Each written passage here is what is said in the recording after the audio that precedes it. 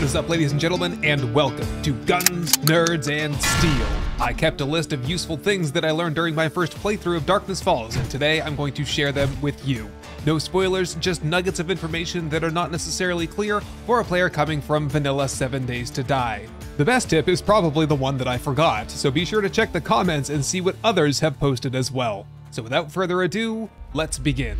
Food can be a huge challenge early game. Most food you find in the wild will give a chance of food poisoning. If you contract food poisoning, you'll vomit the contents of your stomach and start losing health fast. Chicken coops, snares, and beehives make for great early game food production items as you work on establishing a farm. At level 5, you can unlock the first 2 by taking 2 points into basic farming tips. The beehive unlocks with the 3rd point. They're fairly simple to craft and relatively low maintenance, and you'll have a renewable passive source of honey, eggs, and meat, keeping you well-fed and infection-free. Other easy options for early food include baked apples, grilled yucca, and my personal favorite, boiled meat. Speaking of infection, honey now has a 50% chance to cure an infection, so it may require several to clear up. Sprains are now healed with a splint, and fractures are now healed with a cast. All these supplies and more are inexpensive and sold at the White River Scout, who can be found inside every trader compound. If the hydration meter reaches 0, you'll be unable to regenerate stamina and therefore unable to run, use tools, or melee weapons. Everything has a use in Darkness Falls. Be sure to check recipes, sell price, and scrap materials before you get rid of them. Things like polymer, springs, electrical parts, mechanical parts, glue, cloth, and many other common items can become late-game bottlenecks as you are forced to craft more and more to keep up with the difficulty. Make stockpiling a goal and take the time to harvest everything you can along your travels. The garden hoe is not only required to till the soil of your farm, it is also a useful tool for increasing harvest. Craft a scrap iron hoe after taking 1 point into basic farming tips. The scrap iron hoe can be used for harvesting but gives no bonus. The iron hoe is unlocked by taking the farmer class, and it will triple your base harvest amount. There are various fertilizer recipes, and fertilizer will allow you to instantly mature a growing crop when applied. There are many ways to arrange a beginner farm, but the important thing to know is that a crop can pull water from 4 blocks away. Crops cannot be placed on hoed ground adjacent to each other. There must be a 1-block space in between crop lines. Knowing this, the ideal layout is as you see here: crop lane, empty lane, crop lane, water lane, and then repeat. The water lane should be 1 block deep, with every 3rd block dug 1 deeper for a rain catcher. Scarecrows will keep a 16 by 16 area loaded so that even when you travel away from your farm, there shouldn't be any trouble with growth. Iron darts can be placed into junk turrets, and they do about 4 times more damage than traditional junk turret ammunition. These 2 junk turrets are identical, but you can see that the one loaded with turret ammo does 21.8 damage per shot, and the one with darts does 83.2 damage per shot. The Mechanics class offers the Robotics Inventor, which will eventually allow you to have 3 concurrent robots at one time. Having 3 robotic turrets is widely considered to be overwhelmingly powerful and is highly recommended for the early game. Certain zombies have health regeneration, and nurse zombies have an aura effect that heals nearby zombies. Feral and regular zombies have no base health regeneration. Radiated zombies will regenerate a certain amount of health after taking damage. This is countered with a rad remover. Tough zombies, also known as legendary or boss zombies, have health regeneration which cannot be countered. Demons have extremely fast and unlimited health regeneration. This can be disabled by applying a laser battery to your weapon, using a laser gun, a laser or plasma melee weapon, or by using one of the various named legendary weapons. 1 successful hit will disable regeneration for 10 seconds. You can also do double damage to demons by applying a Blessed Metal mod to your weapon. Coil guns are effective due to their high damage per second, but will not disable any type of health regeneration. The Trader Reputation System is a mechanic that can give you access to the class mastery books. Mastery books can also be crafted or even found in airdrops. But when you have 30 reputation, the traders sell specific books for 100,000 dukes. Each trader quest, regardless of tier, grants +1 reputation. Additionally, every 5 scout missions grant +1 reputation to all other traders, up to a max of +10.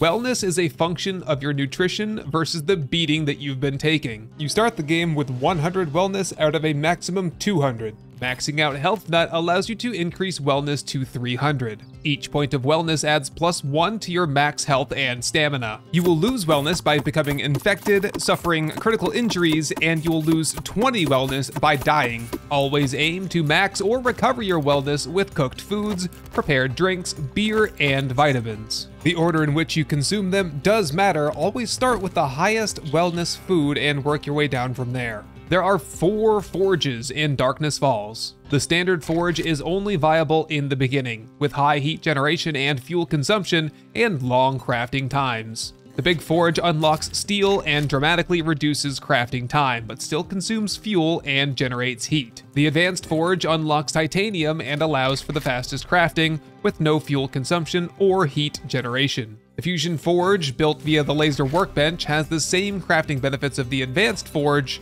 but unlocks processing of radioactive elements needed for laser technology. Smelting is removed and ingredients will be removed directly from the inventory. There are various perks that decrease crafting time.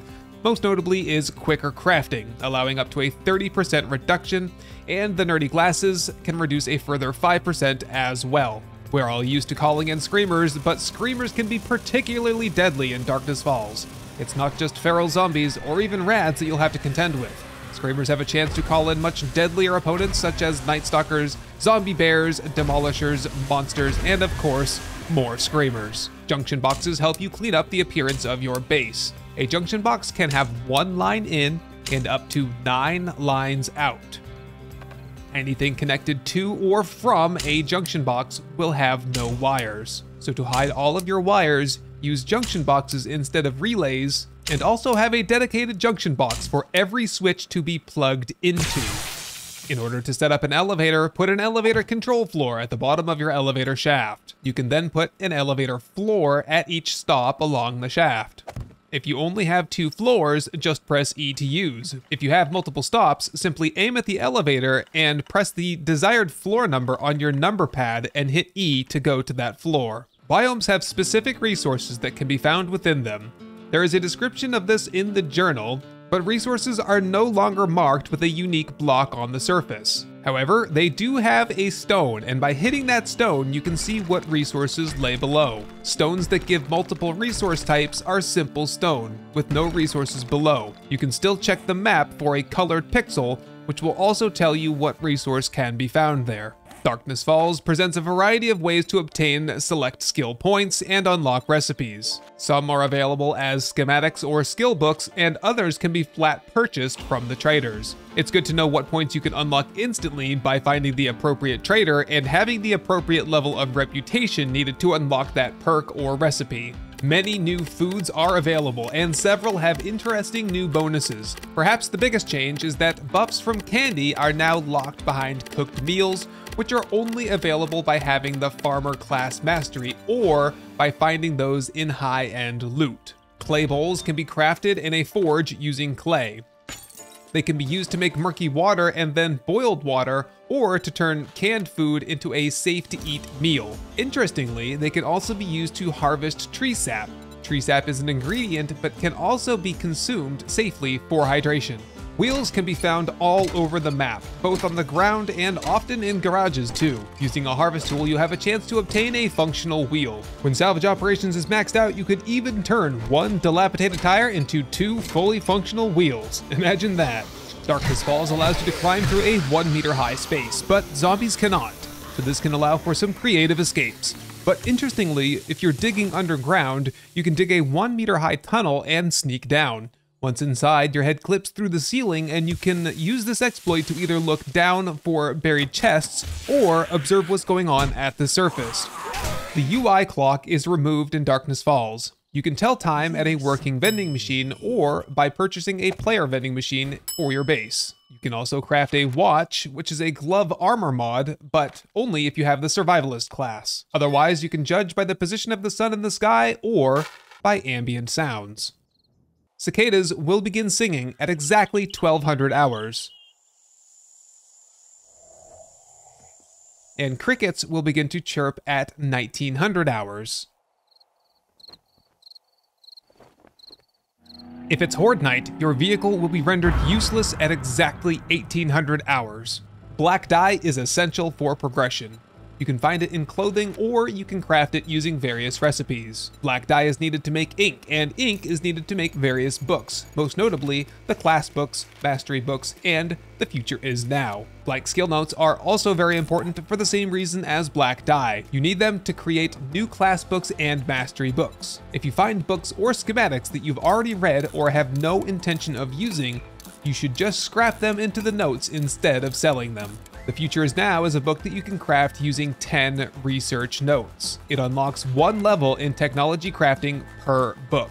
This perk tree gives you more bonuses to keep up with the rising difficulty, including unlocking the creation of shots, which require predominantly either nanites or demonic essence. You can take a total of 5 shots each to unlock further boosts, but you have to choose between biological and technological. Once you commit to one tree, there's no going back. Generic schematics are needed to craft mods.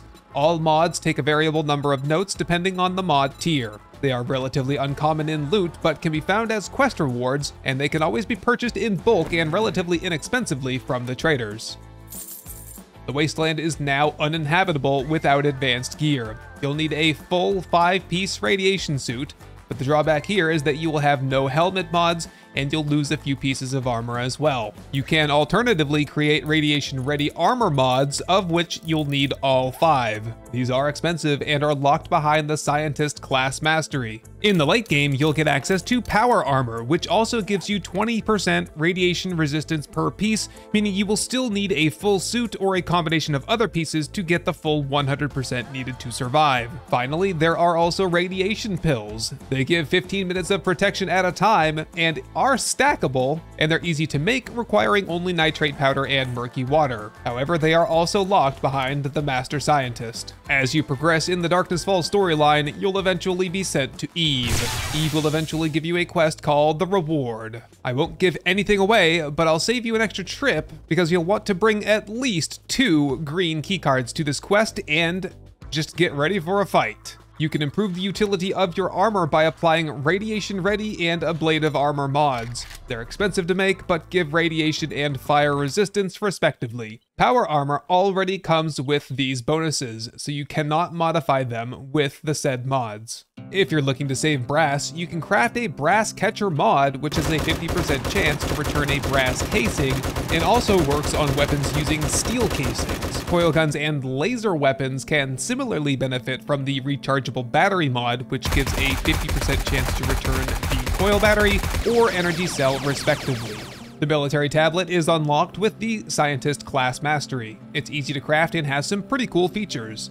The first view is a satellite image of your surroundings, useful for seeing how many zombies are in the area. The second view is ground penetrating radar, useful for spotting buried supplies or treasure. The oil pump is a useful item which unlocks with the mechanic class mastery. It allows you to convert wood, fuel logs, or coal into oil shale to then be further refined into oil or gasoline. If you need a bit more firepower back at your base, you can use this trick to steal Mark II turrets at the trader's compound. Craft and place down a land claim block as close to the wall as you can. Whatever turrets are overlapped by the claim border can then be stolen. Blood bags are important for making first aid kits and paramedic kits. You can use a blood draw kit to create them yourself. When using it, make sure your hunger meter is full. Drawing blood will reduce your hunger, health, and thirst, but will not affect your wellness. If your hunger drops below 75, you'll become anemic. Below 55, you'll become severely anemic. Below 35, and you'll get chronic anemia. And below 15, you will die. Otherwise, if you keep yourself well fed, you can just draw blood forever. Ammo can be opened. If you have unwanted ammo types, start breaking them down into their components to be recrafted into your desired caliber. There are many steps to unlock the backpack. The things to focus on first are crafting a medium backpack as soon as possible. Then finding or crafting 3 clothing pocket mods. Armor pocket mods are no more. You can craft or find various types of tactical rigging as well, which give a variable amount of backpack slots each. You'll then have to max out Pack Mule, and once you get the Survivalist class mastery book, you'll have access to the large backpack, which will then fully open up your backpack, making encumbrance a thing of the past. That's all I have for you today. Remember to leave a comment if I missed anything, and if you found any of this helpful, please leave a like to help others discover this video as well. And here's my pitch to you. Hit the subscribe button and become a nerd of steel. And I'll continue delivering tips and tricks, deep dives, let's plays, live streams, game news, and more. Darkness Falls is a pretty hardcore mod, but I highly recommend it if you've never played it before. It's refined, complex, challenging, and fun, and a huge thank you goes out to Kane for creating it. While you're waiting for the next episode, check out some of the content on the end screen here, but if you just can't wait to see what happens next, jump on my Patreon and see if early access is right for you. Huge thank you to those of you who continue to support the growth and development of this channel. You all are the true nerds of steel. My name is Temreki, and I hope this episode has earned your subscription and that I'll see you in the next one, but until then, I wish you all the very best. Thank you for watching, and goodbye.